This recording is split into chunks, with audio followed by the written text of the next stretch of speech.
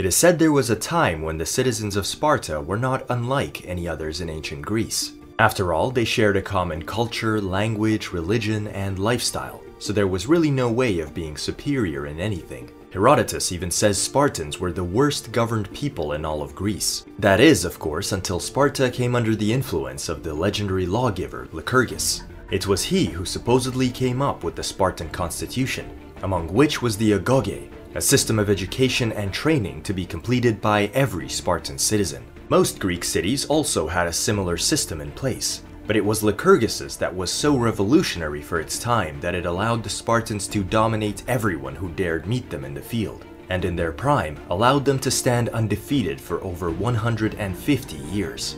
In this video, we will reveal the fascinating methods behind Lycurgus's innovative training system. Before we begin though, I'd like to introduce the sponsor of this video, Wondrium. They are a premier streaming service offering many entertaining and educational short and long videos, tutorials, how-tos, travelogues, and documentaries. You might have heard about the Great Courses Plus. Well, now they have rebranded to Wondrium and have more and better content to feed your thirst for knowledge. Wondrium is the place to find answers to everything you've ever wondered about, and more. Their content is always well researched and presented by leading experts in the field. We are currently watching Understanding Greek and Roman Technology, a series that covers the engineering behind many interesting buildings and mechanisms of the ancient Greeks and Romans. I like this series because it offers a deeper dive into a topic not commonly covered, and gives a clear understanding of how devices were made and the limitations that they had. Most screw pumps, for example, could not operate at an angle greater than 45 degrees, and so had limited uses. Wondrium adds new content to their platform every month, so you can rest assured to always have something new to learn. Click the link in the description or go to wondrium.com/philexmhistoria if you want to support our channel and start your free trial with Wondrium today. As Lycurgus gazed upon the lazy, mediocre citizens of Sparta, he decided that his people were in need of a different concept of upbringing. At the center of this idea was his belief that healthy, disciplined, able-bodied individuals are integral to a successful and functioning society. So his system was to be extended to every young Spartan citizen, male and female. And though the girls were excluded from the more rigorous and extreme system of the agoge, they were still expected to perform the same exercises as the boys, like fighting and running, as it was believed that both parents had to be in peak condition in order to produce the best possible offspring. To our modern eyes, Lycurgus's system represents an interesting and extreme experiment that can't be replicated today. What would happen if an entire community was isolated from the rest of the world and brought up through constant discipline, physical exercise, and resistance to struggle, with these being held as a social norm and reason for existence of every individual? In theory, this would produce a perfect society of tough individuals, with built-in qualities to show respect, endure the struggles of life, and always strive for perfection. But now let us see how Lycurgus implemented his idea into a real system, and if it achieved the intended results he wanted. For the boys, the system was divided into three categories: children, adolescents, and young adults.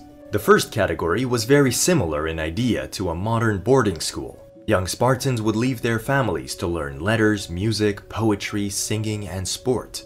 Other Greek city-states had a similar system, but relied on private pedagogues to teach their children. The Spartan system, on the other hand, was more communal, in which one man was chosen to be in charge of the boys as their paidonomos, or supervisor. This highly important role of bringing up the next generation of Spartans was only open to those who were eligible for election to the highest offices.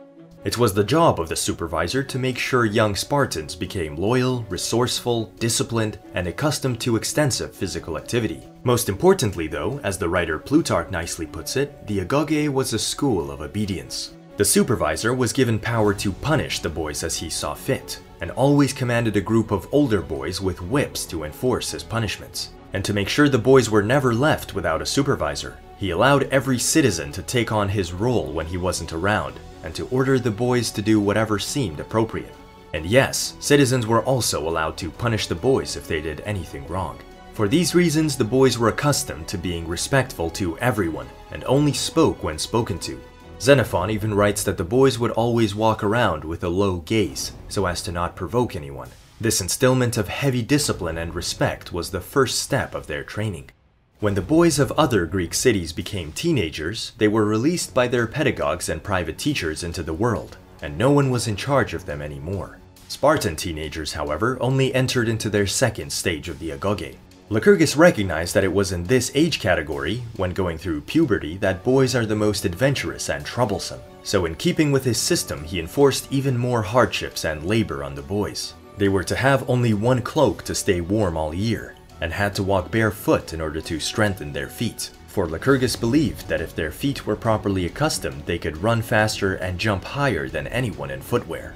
At this age, they were also taught to fight with weapons and march collectively in full silence, under the rhythm of music.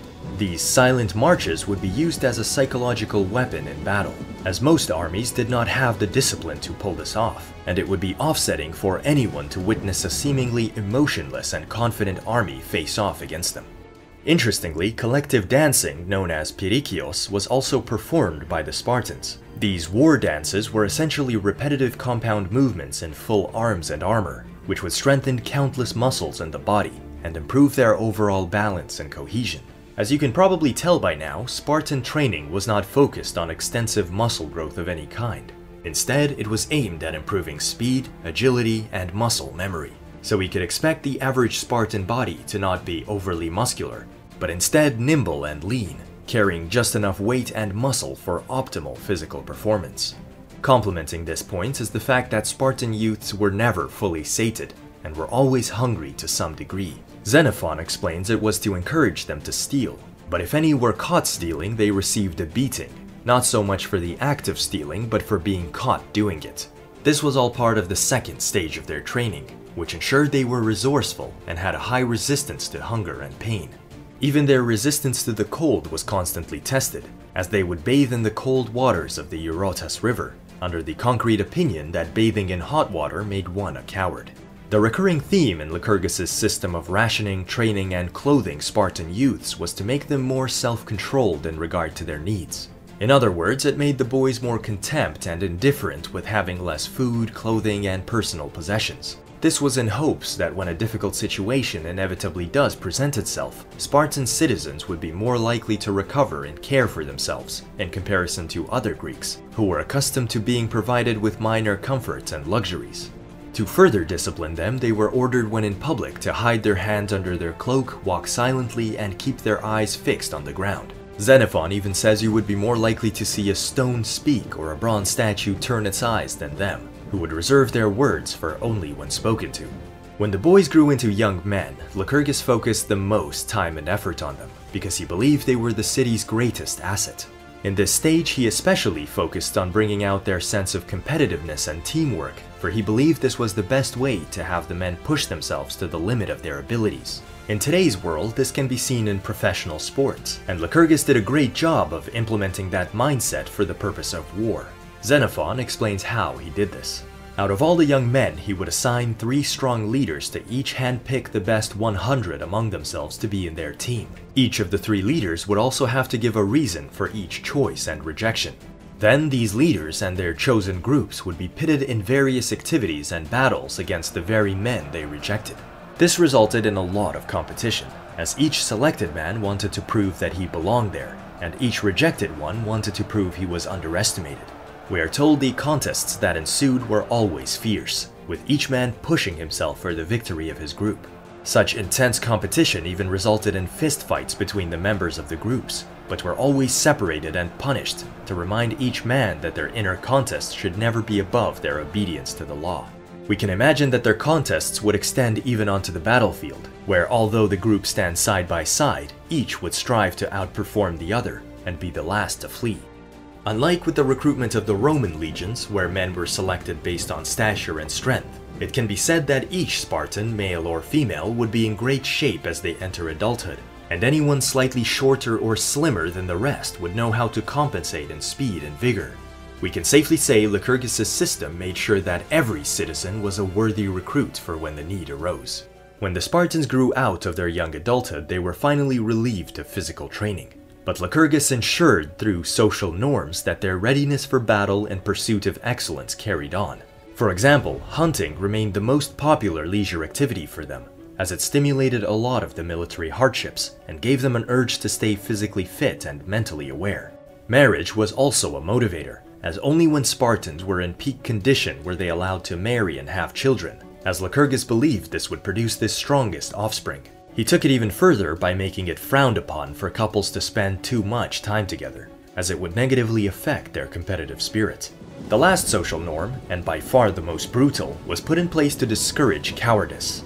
Anyone who fled a battle was subject to live in constant disgrace in all aspects of life. In any social gathering, they would have to give up their seats to younger men. In the streets, they would have to give way to everyone, and even in their own families, they would have to raise the women, and were not allowed to marry and have a family of their own. On top of all this, they would have to pay a fee for being a coward for as long as they live, and could be beaten if they ever tried to act as though they were innocent in public. Cowards had to endure the most dishonorable lives, which motivated many to rather die in battle than take their place. Do you think Lycurgus' system achieved his goal of molding perfect citizen soldiers, or were his methods a bit excessive and brutal? Let us know in the comments below. And if you think the Spartans were tough, check out the impressive training of the Roman legionaries, who would eventually conquer even the Spartans. And let us know which ancient training program produced the toughest of warriors.